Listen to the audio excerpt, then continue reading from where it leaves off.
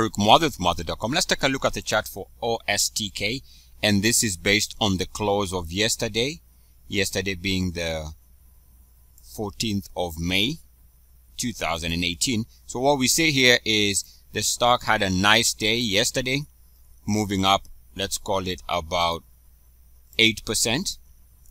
Now, if the stock was going to pull back, and if you are going to play this from a short perspective or a short-term perspective, is what happened is the stock did rally back to a critical level, which is this previous break of the highs.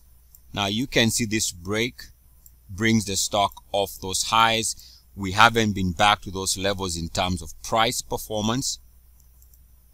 And more importantly, if we take that break line, which is based on my uniformity method, and draw the line right there, you'll see what emerges is the stock does give you exit or short-term short signal levels.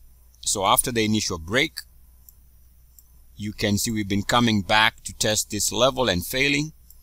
Prices have been pulling back. We failed also here off those highs.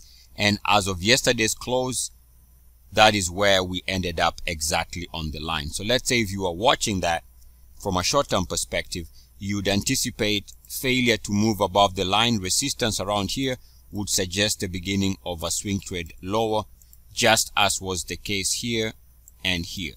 So if I update this chart to show today's early morning trading, we can see that we are pulling back. And again, the reason can be explained on the same line that has been a problem spot for the stock since the break of January 2018.